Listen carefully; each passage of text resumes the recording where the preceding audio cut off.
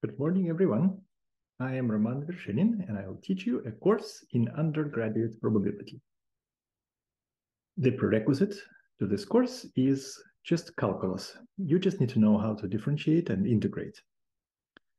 However, to fully enjoy this course, it would be good if you know also limits and series.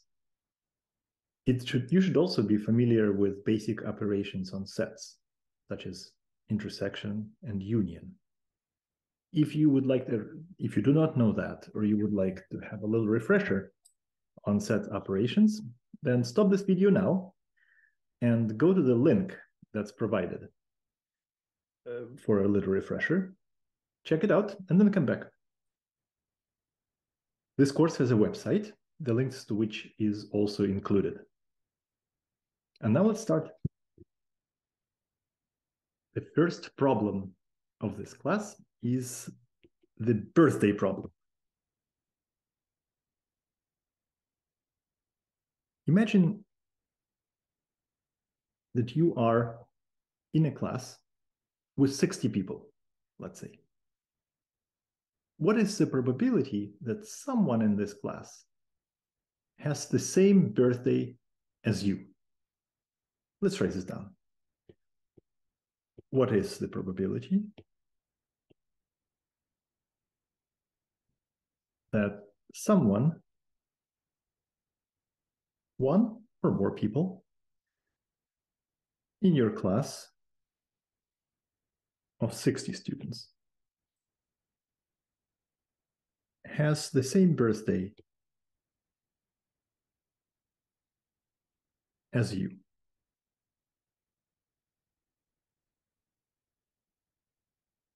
What do you think? It will be very likely, very unlikely, or something in the middle? Let's find out. Here is how we can solve this problem. It is actually difficult to solve this problem directly because there are so many possibilities. There could be one person that shares a birthday with you, two people, three people. It is hard to account for all such possibilities. So what we do instead is a very neat trick. It is to pass from this problem to its complement, or the opposite problem.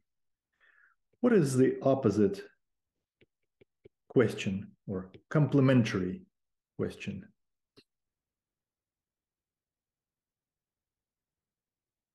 It is, what is the probability that no one shares the birthday with you? Let's compute that. What's the probability that no one shares the birthday with you? You don't have a birthmate in this class, in other words. Let's make a picture. And that problem will be solved much more easily than the original one. Here's you. And here are the other students. 59 students other than you. We do not know their birthdays. And we can imagine ourselves in a position that someone who assigns birthdays to the students in any possible way. Let's suppose you can choose birthdays to other students. How many ways are there to choose a birthday for, let's say, student 1? Obviously, 365 possible ways to assign the birthday for that student. Now, for each way to assign the birthday to that student, there are still 365 ways to assign the birthday to student number 2. So the total number of birthday assignments, the pairs birthdays for these two students, is 365 times 365. Now we go on to student 3 and assign birthday to that student in one of the 365 ways, and student 4, and so on and so forth. There are 59 students here. So the total number of possible assignments of birthdays to these students is just this long product. That's all possible. It's a huge number. It's probably larger than the number of particles in the universe. This is a number of all possible assignments of birthdays to students in this class, the number of possible lists of birthdays, if you will. But we are interested in the situation that no one shares the birthday with you. How many ways are there to assign birthdays to the students so that no one shares your birthday? Well, as you think about student 1, there are 364 ways to assign birthdays to that student other than your own. And for student 2, it's 364 too. We just exclude your birthdays, that's all. And student 3 until student 59. Let's write this down. The number of ways to assign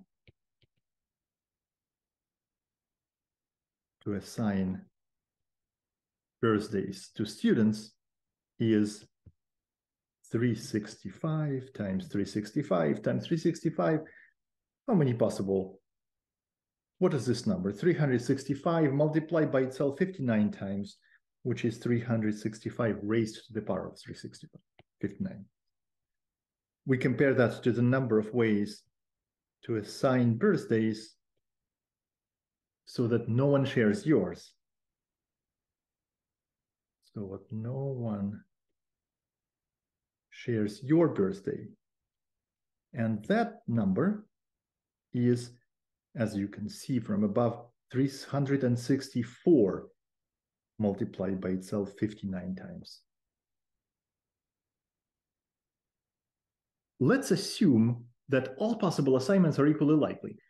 And that's plausible because as you enter this class of the students, you don't know anyone. You don't know any birthday of any student. So all possible assignments, all possible situations, all possible lists of birthdays are equally likely to you. So our standing assumptions that will be that all assignments of birthdays, all of the 365 to the 59, all these assignments are equally likely. So what is then the probability that no one shares the birthday with you? It will be the number of valid assignments divided by the number of all assignments. Probability that no one has your birthday is just this ratio of 364 to the 59 divided by 365 to the 59, which is simply this, 364 over 365 raised to the power 59. We almost solved the problem. We solved the complementary problem, in fact. The opposite to what we needed to solve. We needed to find the answer to the opposite question. What is the probability that at least someone has your birthday? This will be just 1 minus that number. The total probability is always 1. So to find the probability that something does not happen, you subtract the probability that something happens from 1. So 1 minus this to this, and that number you can put in the calculator. I did it. And the answer is approximately 0.15 or 15%. And that's the answer to the birthday problem. So as you enter the class of 60 people or 60 co-workers, there's 15% chance that someone, one or more people in this group, shares birthday with you. Done. That's our first problem. Let me ask you guys one question. Actually, two questions regarding this problem. First,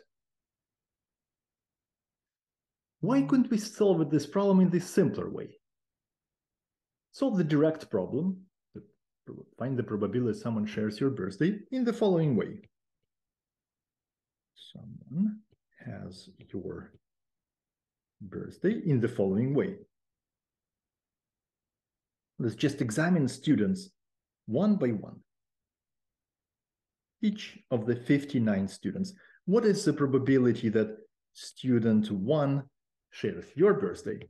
Well, obviously it's 1 divided by 365, because there are 355 days and only one of them is your birthday. And so the probability that that student shares your birthday, that his or her birthday falls on that specific day, is 1 over 365. Then we examine the second student, and the number is, again, 1 over 365. So the probability that one or the other shares your birthday is the sum of these two probabilities. And we go about each and every student, and there are 59 of them, each having probability 1 over 365 of sharing the birthday with you. So the ultimate answer to the original question looks like it should be this. And if you put that in the calculator, which I did too, you would get 0.16 or 16%.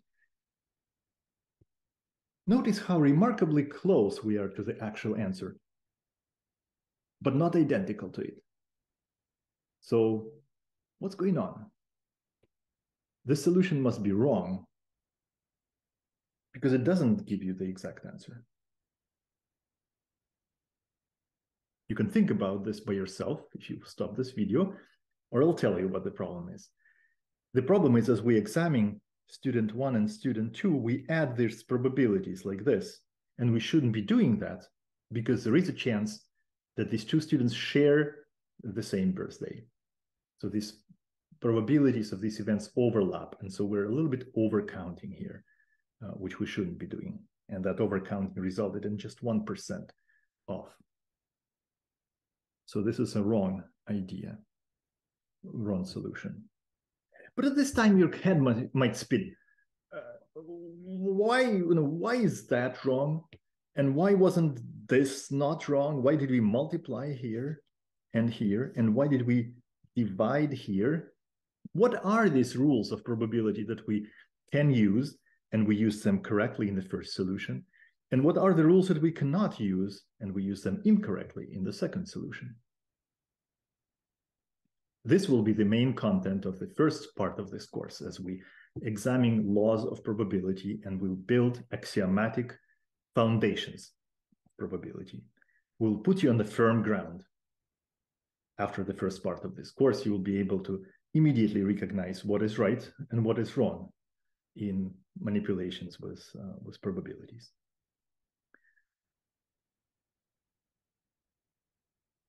One more remark about this problem is, let's redo this problem. If we have, instead of 59 students, we have 366 students in the class. Well, that's a pretty big class, calculus maybe. What will be different if we change the number of students? Well, this number will change. Instead of 359, which is 60 minus 1, this will be 366 minus 1, which is 365 here and here and here and here and here and here too. So the answer would differ in just that number. And the probability that, let's say, no one, let's look at the complementary, no one has your birthday. Looking at this number, for 366 students will be this. Agreed? let's examine this number more closely. This is 1 minus 1 over 365 raised to the power 365. Now, if you have studied limits just a little bit, you might recognize a classical limit, one of the most beautiful limits in calculus here, which gives rise to the classical constant, Euler's constant E. This limit is this. If you take 1 plus something divided by n and raise it to the power n, keep x fixed and let n go to infinity. In other words, make n a very large number. Try it yourself, put it in the calculator.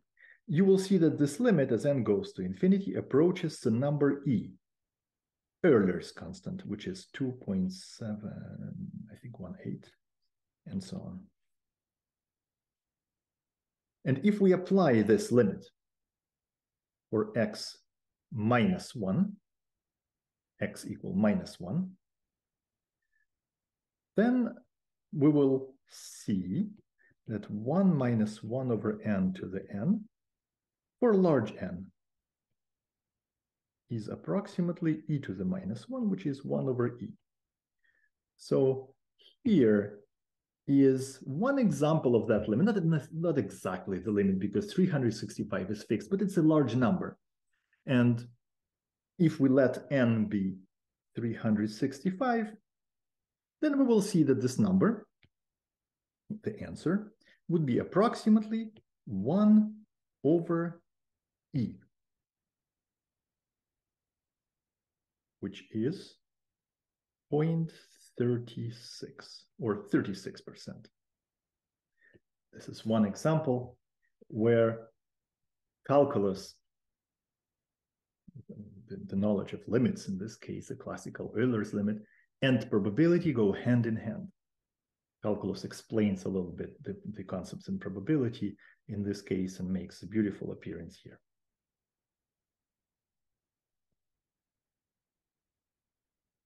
In this episode, we completed the solution of our first problem, the hand-wavy solution, but we will put it on the firm ground. Please stay with me for the next episode.